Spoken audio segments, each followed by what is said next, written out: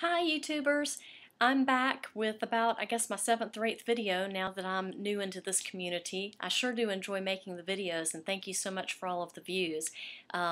Today I'd like to talk about a couple of different ideas for decorating an unusual space in a house. I have this, what I like to call the alcove, right by my front door. It's not really a room, but it's too much space to not do anything with.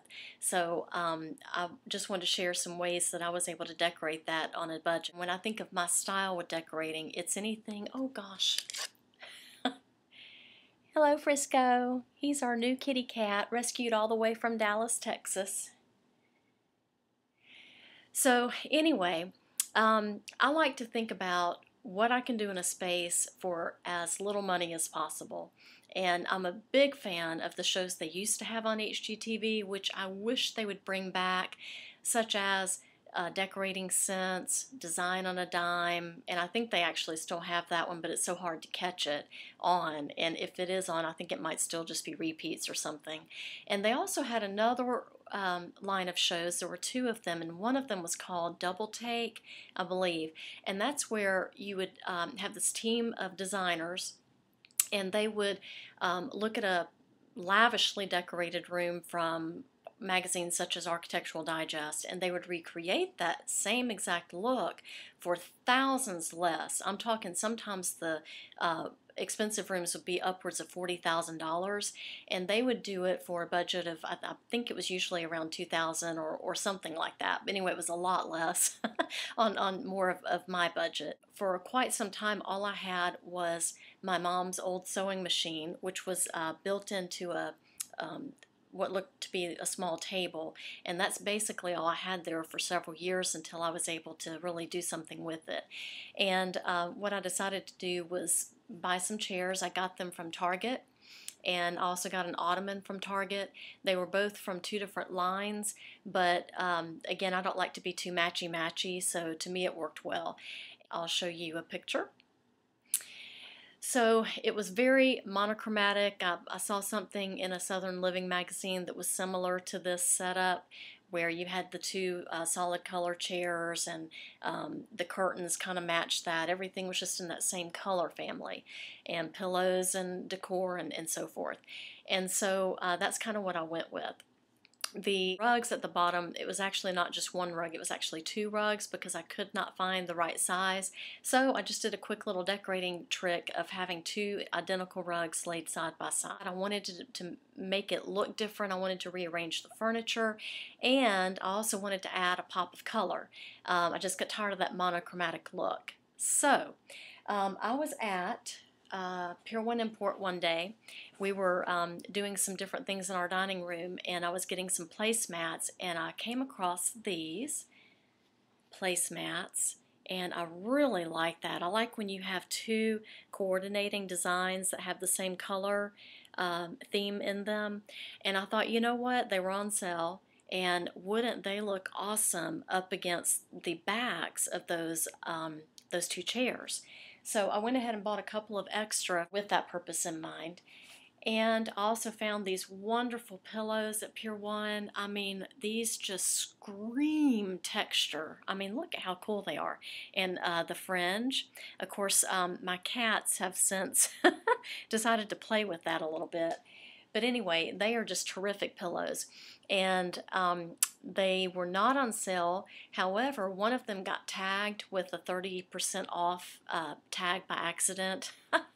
Happy accident for me, because they had to honor that, and they honored it on both pillows. So I got them at a nice discount, because their pillows at Pier 1 are usually pretty expensive. So that's what I did. I also ended up going to my favorite place, IKEA, and I got a lac table, which I think was maybe $7.99, and it took all of a minute to put together, if that long. And I also found, which I don't have with me, but I found a solid red placemat that had some texture woven into it, but it was all solid red, a dark red, and I used that to drape over that lac table as kind of like a table runner, but a small scale. So that's what I did, and I found a few little knickknacks to decorate with, and here's the finished look. Here's the way everything looks now. It's going to be a little bit bright, only because of our front door area. I've got these side windows as well as a transom window over the top, and so it brings in a lot of light. So as you can see, I've got this piece from Pure One that I got several years ago that I really like a lot. And over on this side, I've got another piece from Pure One. I've got the two Target chairs and the Target ottoman. They're not from the same line at Target, but I don't like things to be matchy-matchy. And here's the lack table that I got from IKEA. And as you'll notice, I've got the placemat over the back of the chair. It's just resting over the back. And the pillows in front of it, they really coordinate very nicely together. Here's that solid placemat. And over here is my mom's sewing machine from Singer, and this must be about 51 years old. And the sewing machine is actually hiding up underneath this cabinet. The top part folds over, and you bring the sewing machine up and you get busy with what you're doing, which for me is not very much. I wish I had learned that skill and never did. And finally, these are the cafe curtains that I got at a JCPenney outlet. As you can tell, there's a transom window above these windows as well. And so I had to have something pretty long, and at the time I was not wanting to sew anything, even a simple valance. I just wasn't wanting to do that at the time, and so I just happened to be at JCPenney outlet one day. I saw these monotone or same color family kind of striped curtains, cafe curtains, and of course those do tend to be longer, and they worked well as repurposed valances in this space. And I believe the total cost of that plus the rods was about $15 to $18. So it was a really good find for me, and I think it works well in this room. Hi, I've got the peanut gallery with me now helping, but Peanut? I hope you I'll explain later. I feel like Jan all of a sudden. I'm in the middle. Oh, gosh. Well, it's how you do it like a boss. Like a boss. I'm going to do something like a boss. No, you can't say it like, you have to go, I'm going to do something like a boss. Like a boss. No, you can't Okay, smile stop, when you stop, say stop. it. 3, 2, 1.